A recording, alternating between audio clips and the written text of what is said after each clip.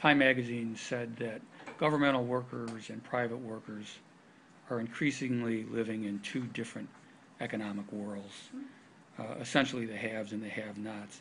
Do you think there is an equity between private and governmental workers, what governmental workers get, pensions, benefits, salaries, versus the private sector? And if you do, how do we correct that? We have to be willing to have this conversation because there is a difference. We didn't see it as much in the last 10 years because the private sector, it wasn't as inequitable, right? The private sector was doing really well, people were making money, people were growing, and it wasn't one was severely off kilter.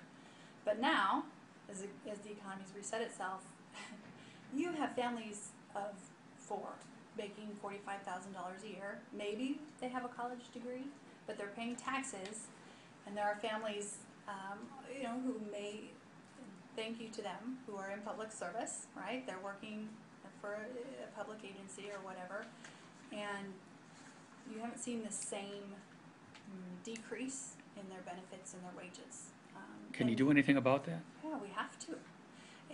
It seems like it's a more.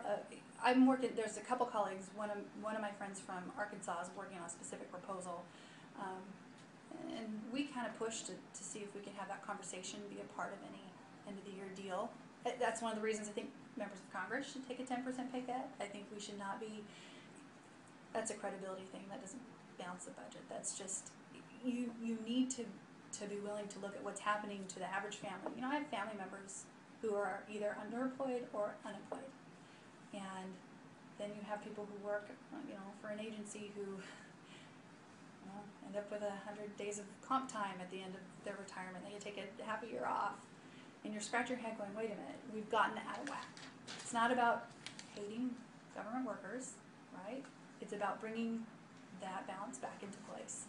And at the state levels, you'll see in almost every state has a major problem with this, mostly with regard to unfunded pension liability, but it's usually health benefits, and I'll say our state level benefits are different than the federal level benefits, and it's better at the state levels. And that's part of the reason you see every state struggling and facing bankruptcy if they don't get certain things in track. So if we're willing to look at every agency and we're willing to make cuts and adjustments, I think we need to look no further than our own benefits and salaries, whether you're a federal worker